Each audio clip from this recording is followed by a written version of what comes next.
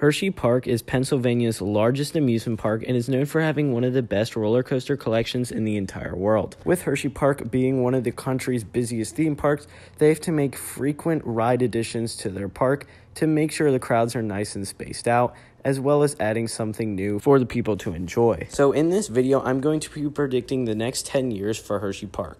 2024 is an off year for Hersheypark, so in 2025, they're coming out with a S&S Scream and Swing. As we all know, Hersheypark is rumored to get an S&S Scream and Swing next year with the new construction going on in the amphitheater plot of land. And I think this would make a lot of sense for Hersheypark. Their only high thrill flat ride right now is the Claw, and the Scream and Swing just seems like the perfect fit. Nothing at Hersheypark is really like it, and it gives a great sensation of floater airtime that basically Candemonium only has. Overall, I think this would be a great addition to Hersheypark, and I think this is what they are going to be receiving next year.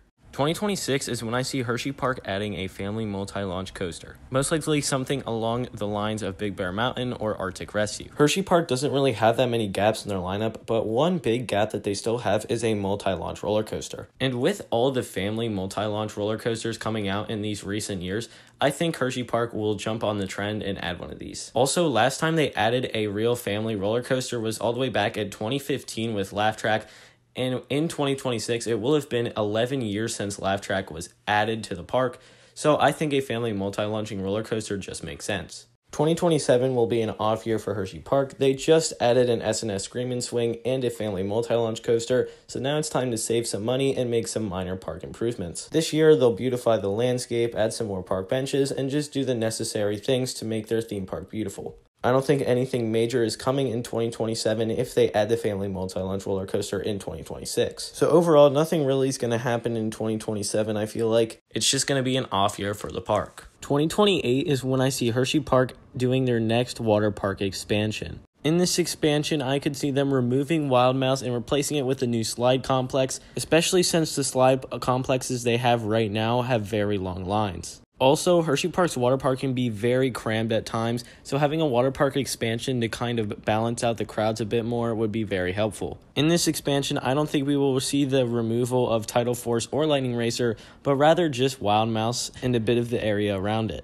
In 2029, I could see Hersheypark adding a new dining location. And I'm not talking quick service, I'm talking more restaurant-like. I feel like more parks have been adding restaurants to their parks in recent years, and I think Hersheypark will follow up in 2029. They don't really have any dine-in locations. Closest thing I'd say they have to a restaurant is probably the food court or something like that, and like that isn't even close to a restaurant. So I think we could see Hersheypark adding a restaurant in 2029. Now, as for where this restaurant could go, I have a couple different areas in mind. First, I think they could turn Great Bear Catering into a restaurant, especially because it already has 2 floors. It is a pretty sizable catering area, and it's right up by Great Bear, of course, and it would be by the Triple Towers, Zoo America, and by the new S&S Scream and Swing. And Hersheypark already has a lot of catering locations, so I think this one could bite the dust and we could see a restaurant here. Another place I think we could see a restaurant is back by Lightning Racer. There's that gift shop building that has been sitting there dormant for a couple of years now, and I think they could add on to that building and transform it into a little bit of a larger building and into a restaurant. This back section of the park, Midway America, doesn't really have that many dining locations anyway. The closest dining locations you're going to get are Subway and Chicky and Pete's, which are all the way down the hill, so that's not really relevant. They used to have a Turkey Hill ice cream parlor, but they have since turned that into the Giant Size Season Pass Lounge, so there really isn't much dining options back here, and especially with the area by Lightning Racer not being the biggest crowds all the time, I think they could draw more people to the back of the park with a restaurant. And so that is what I am thinking for 2029. 2030, it's a new decade, but sadly, I think it's going to be an off year for Hersheypark. Although it's a new decade and it's the perfect time to add a new ride to draw more crowds, it is Hersheypark's 124th anniversary, so I think most of this year they're going to be planning something big for 2031. This year, I could see some park improvements, especially in the Founder's Way section of the park, as that section hasn't really been touched in recent years. You still have the place where the carousel once stood that's just been laying empty, and I feel like the area just needs updated a little bit. Not much, just some touches here or there. I think that is where their focus will be to get ready for the 2031 season and their 125th anniversary. Coming in 2031, I'm predicting a Vekoma Tilt Coaster. Now, this is kind of a hot take, I guess. As for where this would be in the park, it would be in the tidal force plot of land. Although it seems like it could be too large to fit in this area, I think they can do it, and here is why. Looking at the map, you can see that to the left of tidal force is a pretty sizable dining location. And also, the splashdown area for tidal force is pretty large.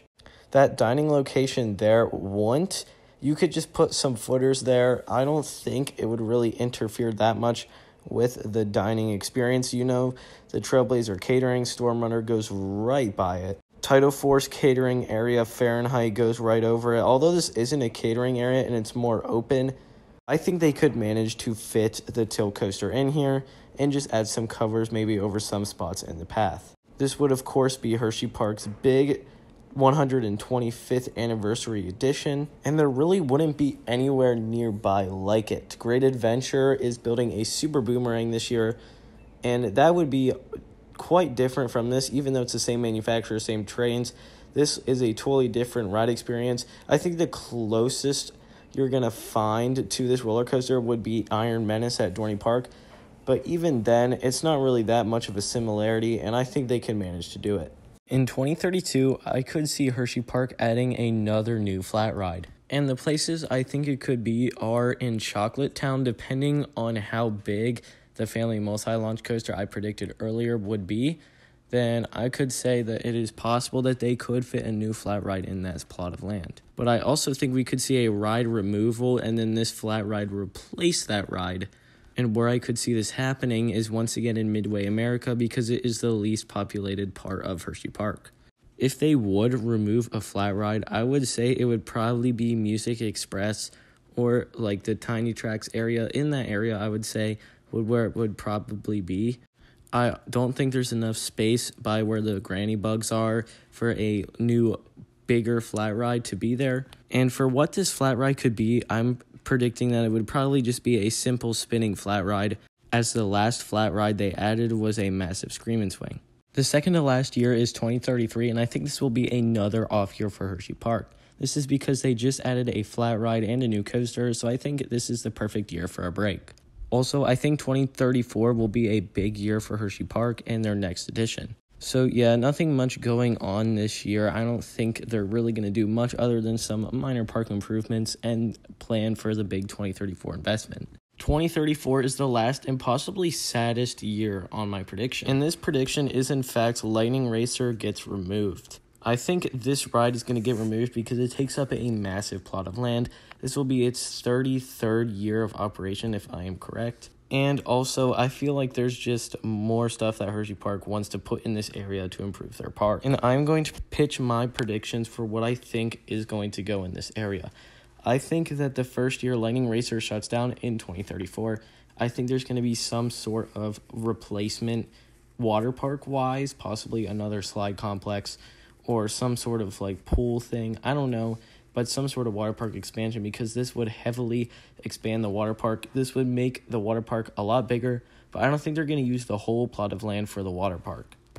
I could see the other half of this plot of land maybe sitting for a couple more years and then being replaced by a wild moose. This coaster would pay respects to Wild Mouse, which I predicted would be removed earlier in this video, and it would also be another new experience for Hersheypark.